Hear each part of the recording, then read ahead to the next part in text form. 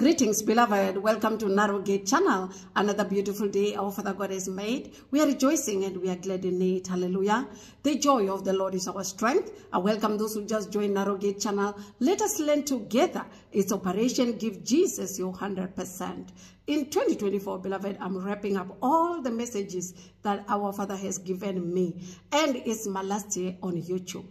Our Father is done, beloved. We serve a powerful God, the great I am, the one and only risen King, the only wise God. In him I hid all the treasures of knowledge and wisdom. Hallelujah. We continue, beloved. You remember the scripture in the book of Haggai, chapter 2, verse 9. The glory of the latter house shall be greater than the former. That was the message that was given to Prophet Haggai to go and give Zerubbabel. Zerubbabel was a governor of Judah after they returned from exile. Praise the name of the Lord. Today I'm going to touch a little bit on the first temple, and I'm going to go to the construction of the second temple. I said I was going to do this video. When you read in the book of Ezra and Nehemiah, while the children of Israel were returning from captivity, those two books focused more on the rebuilding of the walls. But I am going to focus on the reconstruction of the second temple. Praise the name of the Lord. And the story is not as detailed and sequential as the reconstruction of the walls. I will give a summary about the first temple, which we know it was Solomon who built the first temple. David wanted to build the house of the Lord with all of his heart. However, the Lord said unto him that he cannot build his house because he is a man of war and he shed too much blood. However, he said his seed will build his house. And David, before he passed on, he sat down with his son Solomon and he told him exactly what he must do. Praise the name of the Lord. So I'm just going to give a high-level summary. Then I will go through some of the verses and we will move to the reconstruction of the second temple. Praise the name of the Lord. The word of God says that it was during the 4th year of King Solomon as a king of Israel, in the 2nd day, in the 2nd month, called Ziph, that Solomon began to build the house of the Lord. There was a king from Tyre. His name was Hiram. He helped David a lot. He provided him with cedar and timber. The word of God says that Hiram was a good friend of David, or he was fond of King David. So he helped Solomon with everything that he required from him. The only thing that he asked from King Solomon is that he provides food for his family. And the word of God says that Solomon provided food to King Hiram, the king of Tyre, a year by year. We know that Solomon was very rich. So like I said, he started the construction in the 4th year of his reign, on the 2nd day of the 2nd month, which is called Ziph.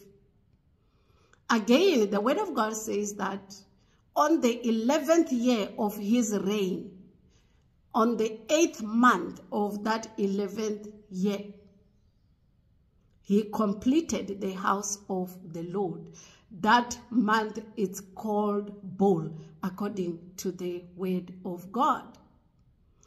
And the temple was big and it was beautiful. The word of God says that the altar was made of pure gold. The candlesticks, gold was everywhere. We know those are the vessels that Nebuchadnezzar took to Babylon. And they dedicated the temple, they prayed, they offered sacrifices unto the Lord. That day, King Solomon prayed. He prayed unto the Lord that when the children of Israel come to the temple and humble themselves, God must hear their prayer. And God answered Solomon.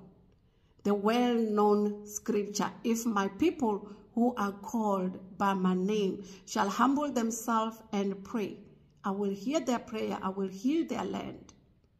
That was the answer that God was giving to King Solomon. Praise the name of the Lord. So after 400 years, the temple was destroyed by the Babylonians. We know that the children of Israel disobeyed God and they were taken into captivity. So the Babylonians burned the temple and the house of the king and the houses of the people of God in Jerusalem. Praise the name of the Lord. Then after that, Jeremiah prophesied in Jeremiah 25:11, and Daniel quoted the same prophecy that after 70 years of the children of Israel in captivity, this is the southern kingdom, because the northern kingdom is still in captivity up to today. I'm talking of Judah and Benjamin, because they were the ones in the southern kingdom. So after 70 years, they will return from Babylon. And that was the time that God wanted them to rebuild his house in preparation of the Messiah. At that time, the Babylonians were no longer in power. The kingdom was taken by the Medes and the Persians.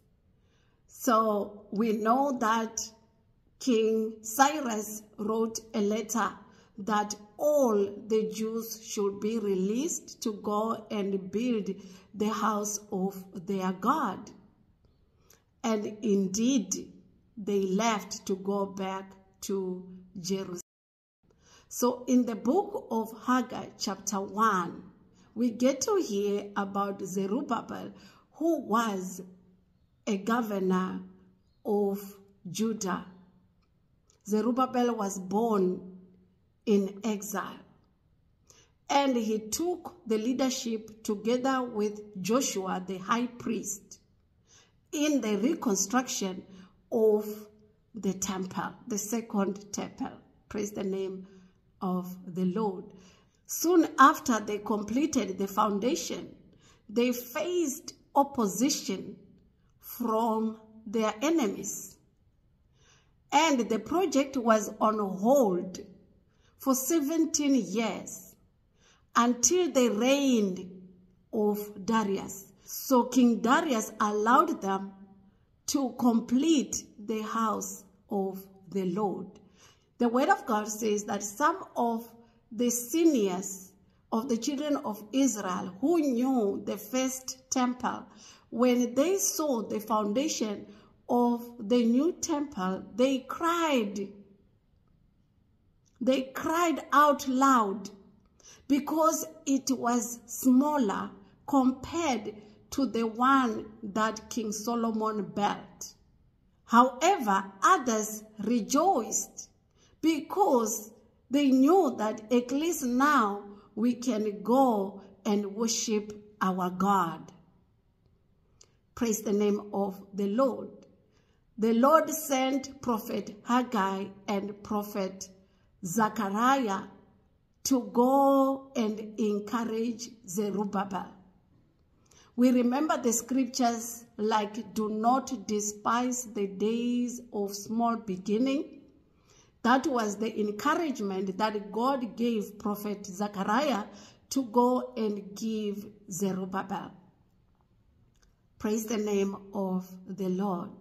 So the book of Zechariah has history and prophecy. Some of the prophecy in our time, they are part of history, just like the prophecy to Zerubbabel. And we know that Zechariah prophesied about the two witnesses. He prophesied about the second coming of the Lord. When you go to the book of Haggai, Prophet Haggai prophesied to Zerubbabel. In fact, in Haggai chapter 1, the Lord spoke through Prophet Haggai, telling the children of Israel that you have your vineyards, you have your houses, you have your fields, yet I do not have my house. You are staying in your house, yet I do not have a house. That is the time where the Spirit of the Lord spoke to Zerubbabel and Joshua the high priest to lead this project.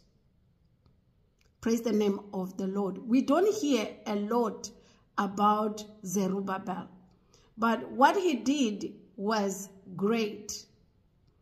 And his story, again, as we go through it, you will see that it was a foreshadow of the Messiah, what the Lord spoke into Zerubbabel's life at that time. Praise the name of the Lord. After 17 years of the project being on hold, they completed the second temple. And as Haggai said in Haggai chapter 2, verse 9, that the glory of the latter house shall be greater than the former. And indeed, Solomon's temple was big. It was beautiful. It was decorated with gold. However, this temple that was reconstructed through the leadership of Zerubbabel and the high priest Joshua was not as big, was not as fancy.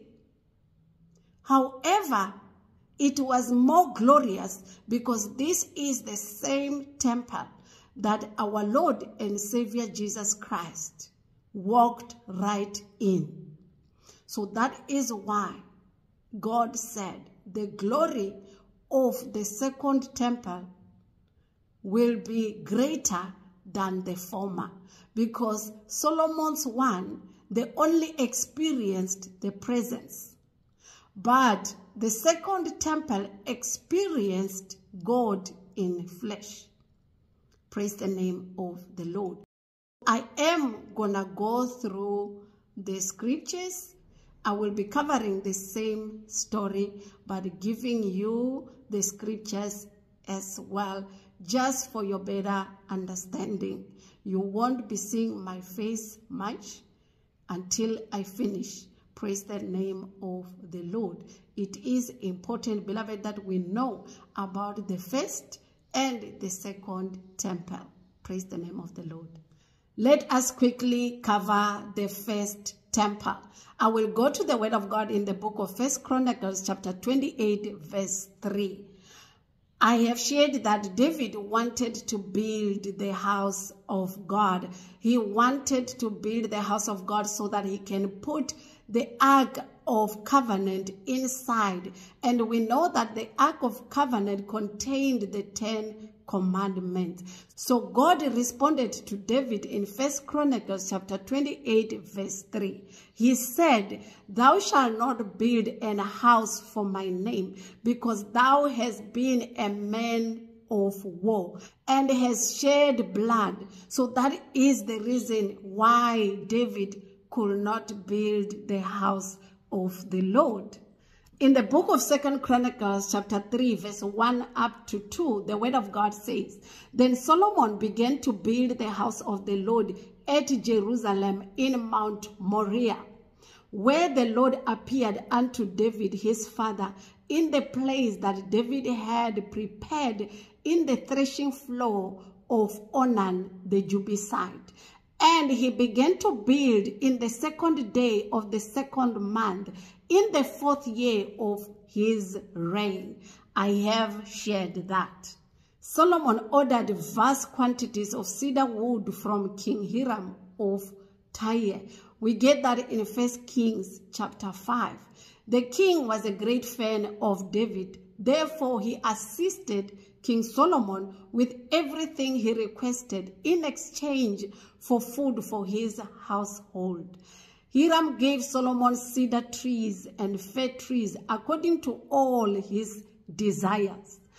And Solomon gave Hiram 20,000 measures of wheat for food to his household and 20 measures of pure oil. Solomon gave Hiram this provision year by year. Praise the name of the Lord. In 1 Kings chapter 6 verse 1, the word of God says that in the 4th year of Solomon's reign, in the month Ziph, which is the 2nd month, he began to build the house of the Lord. As I have shared, the 2nd month is called Ziph. In the 11th year, in the month of Bul, which is the 8th month, was the house furnished throughout all the parts thereof, and according to all the fashion of it. So it took around 7 years, or about 7 years, to complete the temple. Praise the name of the Lord. Our Father taught us the significance of the number 7. So we know Solomon inaugurated it with prayer and sacrifices, and even invited non-Jews to come and pray with them. He urged God to pay particular heed to their prayers, thus all the people of the earth will know your name and fear thee, as does your people Israel. And they will recognize that your name is attached to this house that I have built. And we get that in 1 Kings chapter 8 verse 43. After 400 years, the temple was destroyed by the Babylonians, and we get that in 2 Kings chapter 25, verse 8 to 9. The word of God says, "And in the 5th month, on the 7th day of the month, which is the 19th year of King Nebuchadnezzar, king of Babylon, came Nebuzaradan, captain of the guard, a servant of the king of Babylon, unto Jerusalem. And he burned the house of the Lord, and the king's house, and all the houses of Jerusalem, and every great man's house burnt he with fire." That is how the temple was destroyed, the first temple. And we remember that God prophesied through Jeremiah in Jeremiah chapter 25, verse 11. He said that, "And this whole land shall be a desolation and an astonishment, and this nation shall serve the king of Babylon 70 years.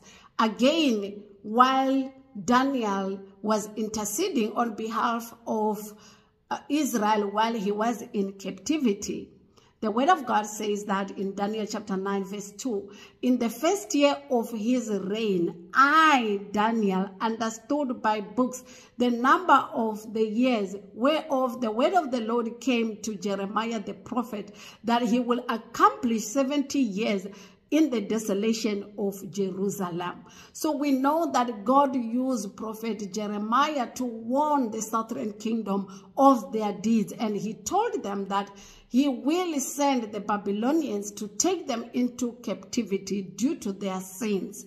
So God promised that they will be there for 70 years.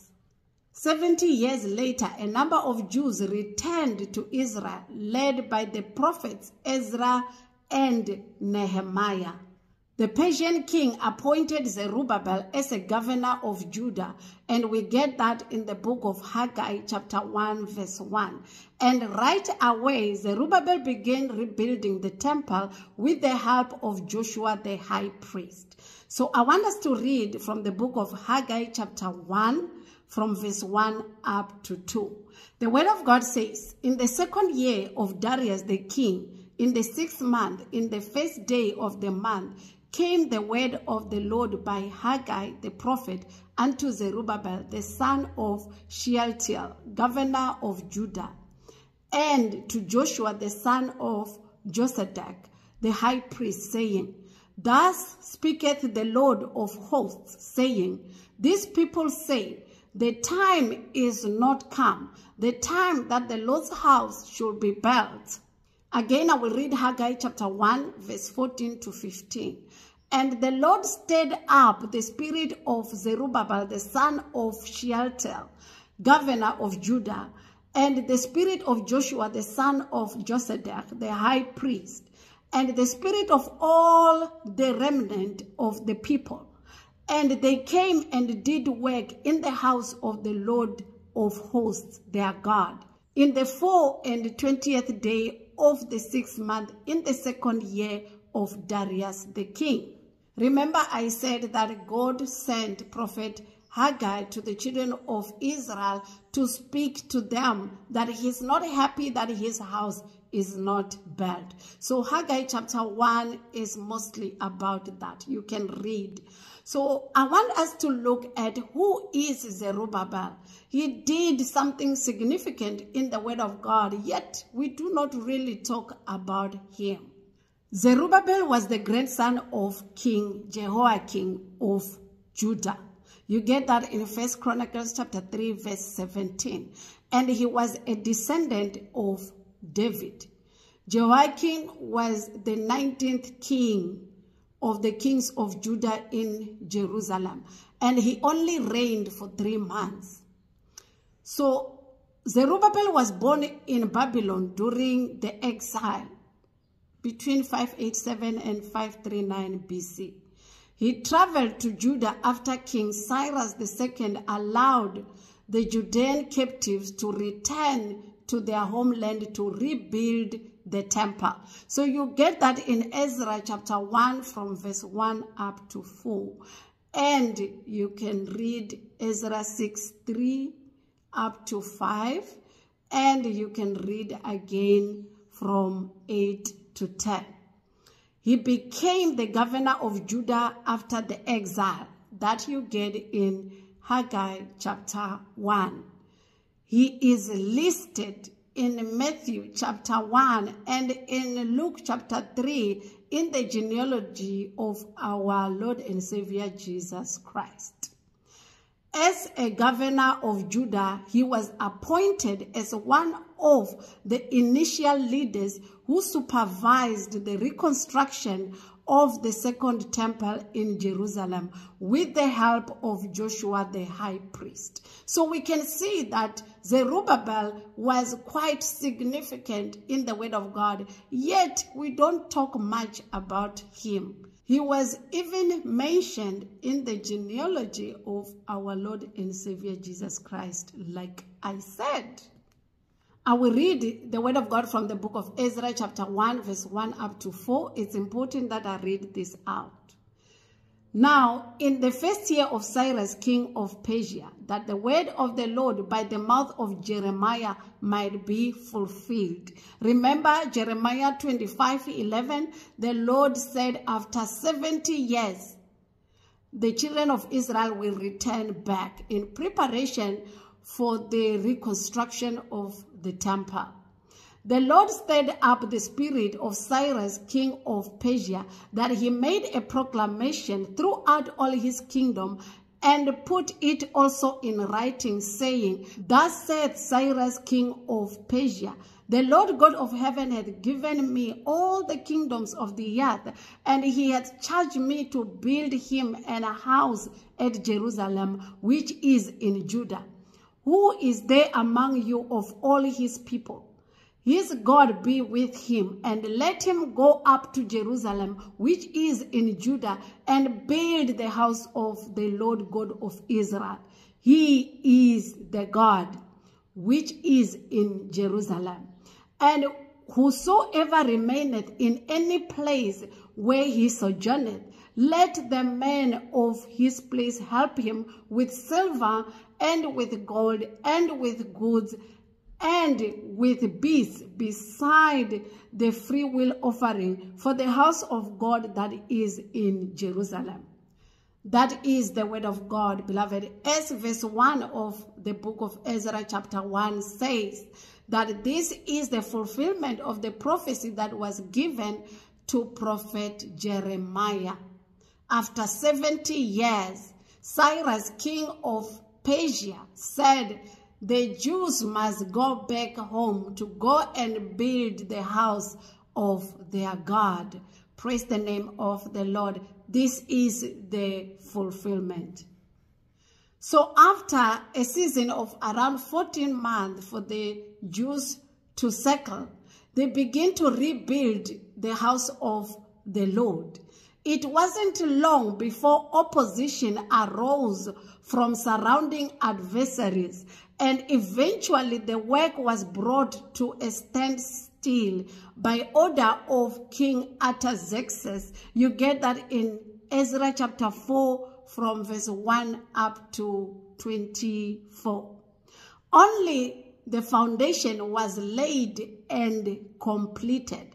The foundation showed that this new temple was going to be much smaller than Solomon's original temple. This was a disappointment to those who remembered the former structure. I want us to read from the book of Ezra chapter 4, verse 3 to 5. This was the time when they were facing opposition during their reconstruction of the second temple. In verse 1 and 2 of the same chapter, the word of God says that when the adversaries of Judah and Benjamin heard that the children of the captivity builded the temple unto the Lord God of Israel, they went to them. They said that they want to work with them. So this was the answer that Zerubbabel gave unto them. The word of God says from verse 3, But Zerubbabel and Joshua and the rest of the chief of the fathers of Israel said unto them, Ye have nothing to do with us to build an house unto our God, but we ourselves together will build unto the Lord God of Israel, as King Cyrus the king of Persia hath commanded us. Then the people of the land weakened the hands of the people of Judah and troubled them in building, and hired counselors against them to frustrate their purpose all the days of Cyrus king of Persia, even until the reign of Darius the king of Persia. So you can see the opposition that the children of Israel were facing just to complete the house of God. These people weakened their hands. Again, I will read Ezra chapter 3 verse 12. The word of God says, But many of the priests and Levites and chief of the fathers, who were ancient men, that had seen the first house when the foundation of this house was laid before their eyes, wept with a loud voice, and many shouted aloud for joy, as I have shared, beloved, that some of the ancient men wept because they could see that the new temple or the second temple is much smaller compared to the first temple that Solomon built. However, the Lord sent Prophet Haggai to address their disappointment. And we get that in the book of Haggai chapter 2 verse 3 to 4. The word of God says, "Who is left among you that saw this house in her first glory? And how do you see it now? Is it not in your eyes in comparison of it as nothing? Yet now be strong, O Zerubbabel, saith the Lord, and be strong, O Joshua, the son of Josedek, the high priest, and be strong, all ye people of the land, saith the Lord, and work, for I am with you, saith the Lord of hosts." So we see God sending Prophet Haggai to go and encourage them to continue to build the house of the Lord, irrespective of the challenges, not only from their adversaries, even the ancient men who were there who saw the first temple. Praise the name of the Lord. Again, I want us to read from the book of Zechariah chapter 4 verse 10. God sent Prophet Zechariah to go and encourage Zerubbabel because of the opposition that he was facing. The word of God says, "For who hath despised the day of small things? For they shall rejoice and shall see the plummet in the hand of Zerubbabel with those 7. They are the eyes of the Lord, which run to and fro through the whole earth." God had great plans for this temple because this is the temple that the Lord, our Savior, was going to go inside and teach the word of God. Praise the name of the Lord. After a 17-year delay under the next king of Persia, which is now Darius, the Jews were granted the permission to continue rebuilding. The temple was completed within 3.5 years after the second effort began. It was completed in 516 BC. Again, I want to read Zechariah chapter 4 verse 6 to 9. Another encouragement that God sent to Zerubbabel through prophet Zechariah. The word of God says, "Then he answered and spake unto me, saying, This is the word of the Lord unto Zerubbabel, saying, Not by might, nor by power, but by my spirit, saith the Lord of hosts. Who art thou, O great mountain? Before Zerubbabel thou shalt become a plain, and he shall bring forth the headstone thereof with shoutings, crying, Grace, grace unto it. Moreover, the word of the Lord came unto me, saying, The hands of Zerubbabel have laid the foundation of this house. His hands shall also finish it, and thou shalt know that the Lord of hosts has sent me unto you." There is absolutely nothing our God cannot do, irrespective of the opposition, beloved. Zerubbabel completed the project of reconstructing the second temple.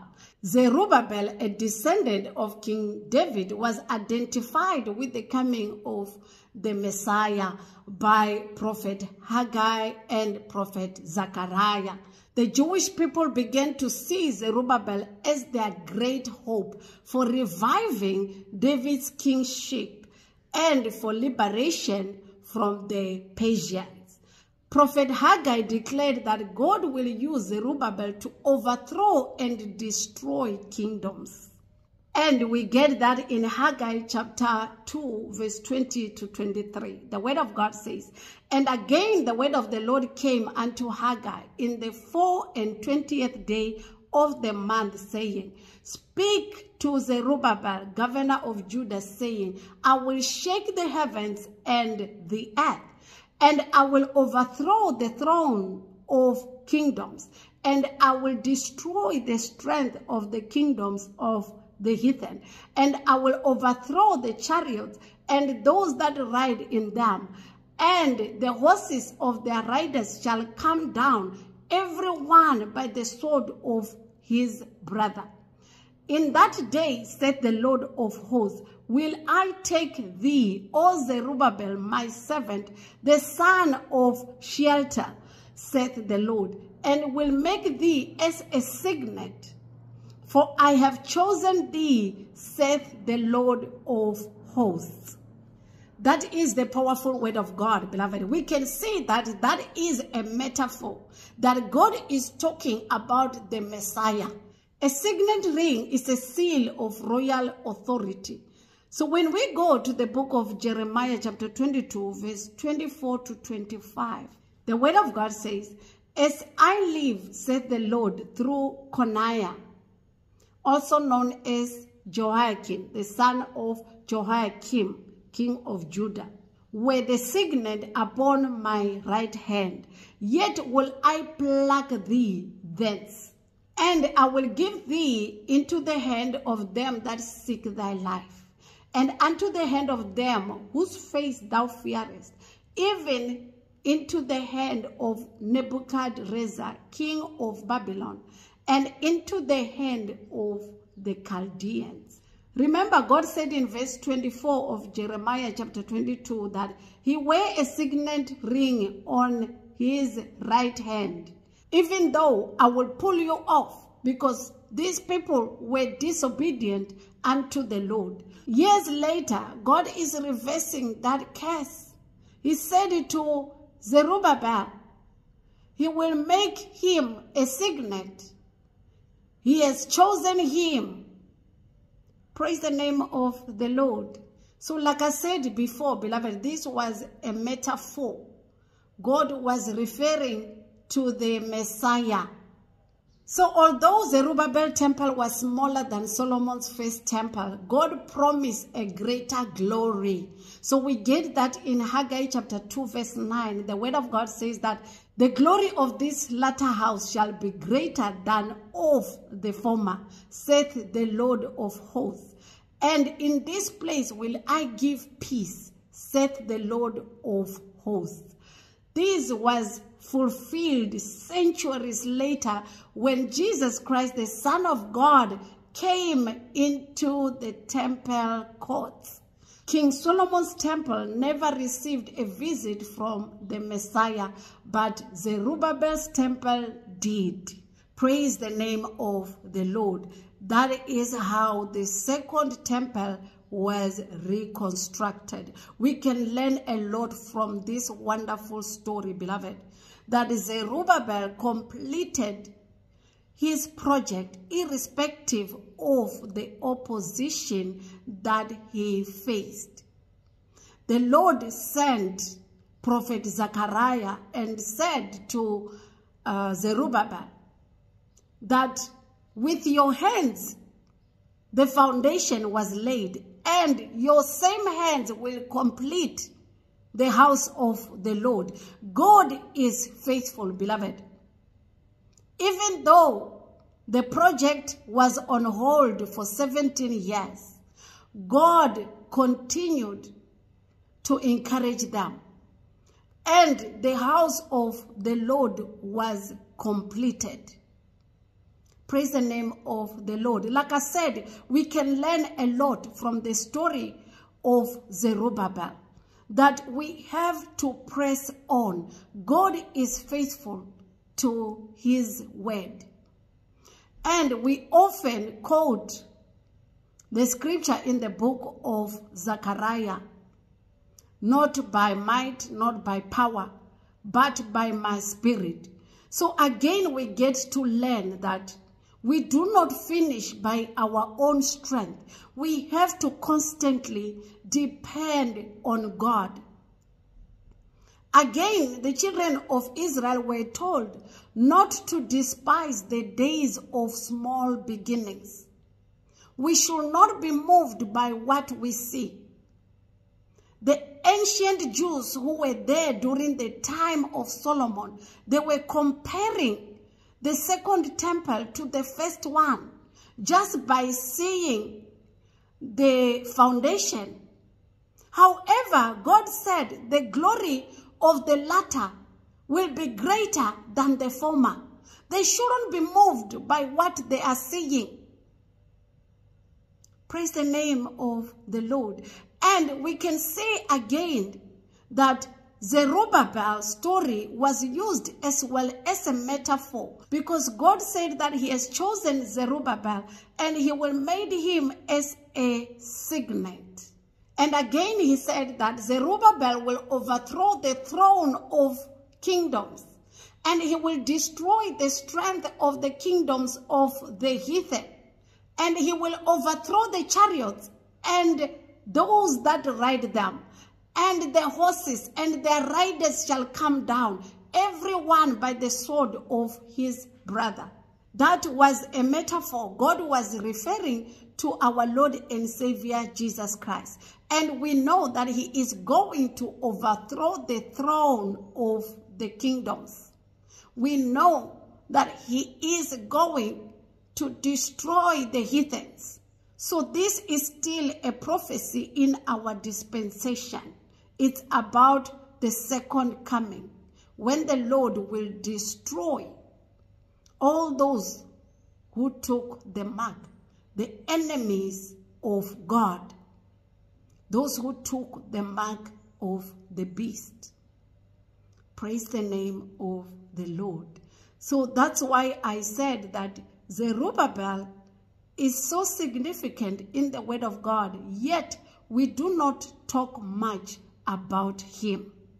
So now we know, beloved, about the construction of the first temple and when it was destroyed, and the reconstruction of the second temple.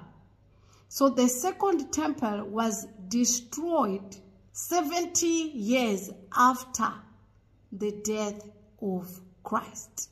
The Romans reclaimed Jerusalem and destroyed the second temple. And we are not going to have the third temple in this current earth. The third temple will be in the new earth, as prophet Ezekiel described it from the book of Ezekiel chapter 40 right up to Ezekiel chapter 48. Praise the name of the Lord. So I will end it here, beloved. Stay blessed as we continue to learn. Bye-bye.